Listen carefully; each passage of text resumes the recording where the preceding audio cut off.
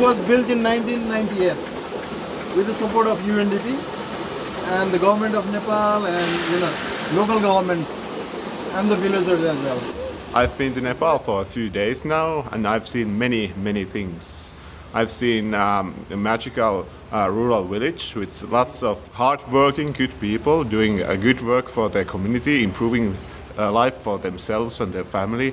I've seen an education center where young people are given skills that they need to do work and to provide for their families. But most of all, I've seen the Nepalese people smiling despite lots of challenges and doing hard work every day. And what I'm going to say in Finland, the people here really want to help themselves, but we need to give them tools to help themselves, and we're doing good work in Nepal, and we need to continue that work. When I've met the Nepali people and I've seen how the way of life, it's amazing. There's a lot of poverty, but people are happy and they're enjoying life. And it was really interesting to see all those where the aid is going and actually see quite clearly. And what I'm going to tell to my people in Finland, first of all, I'm going to teach them because in my party these kind of questions, developing issues and everything, they're not so in a high level. So I'm going to teach them and tell clearly what's going on and about this country, and will come soon.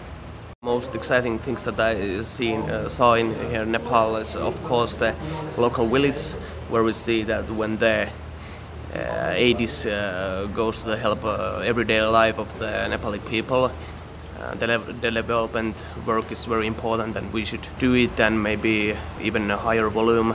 And of course, that it's important to learn about another cultures and get to know people from other countries and share the knowledges that we have, and that's of course a big part in a Finnish society, that we can maybe teach something that we know, and maybe we can learn something that maybe Nepalese know.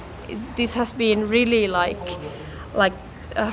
still changing my perspective for the country, and really seeing the sites and the projects, and now I actually think that I start to understand the country.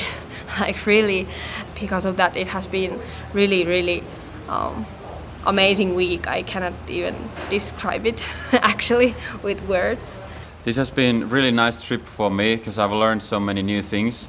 For example, in Finland we have that image that it's so poor in here, and I thought that people wouldn't have cell phones and that kind of stuff, and they do have. And always in television, when they show pictures from Nepal and these kind of countries, they only show dying children and that kind of stuff, suffering, and I see happy people also in here.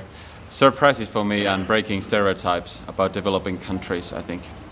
When I go back home, I definitely want to continue the debate about aid and helping other countries, because I see that in green politics one of the core ideas is global solidarity, so that we cannot just live in Finland and think that that's enough and do things good for Finnish people, but I really see that it's important that the Finnish government is supporting other countries. You can't really study a country, you have to experience it, and meeting lots of different people was amazing, and it really gave us an insight of what aid can do and what these people can do here.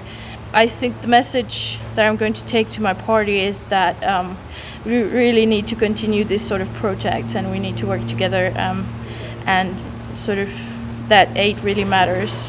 What left me the biggest impression was when we went up in the village and saw this micro hydro power plant, and how big effect actually simple things like electricity can have on people's everyday life. And when I go back to Finland, I can be proud to say that the aid that we give to Nepal it has a good impact, and we should continue supporting Nepal in their development.